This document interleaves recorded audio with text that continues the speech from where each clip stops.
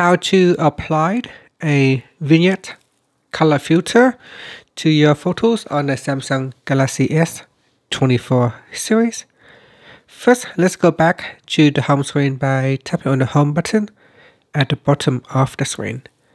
And from the home screen, open up the picture gallery.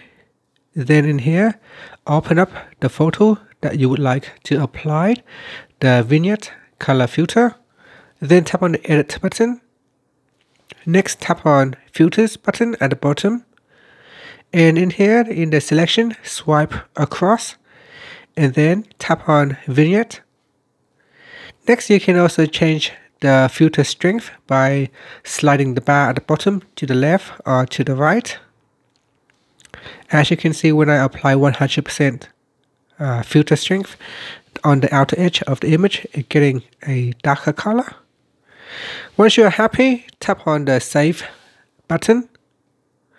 And that's it. That is how you can apply a vignette color filter to your photos on the Samsung Galaxy S24 series. Thank you for watching this video. Please like and subscribe to my channel for more videos.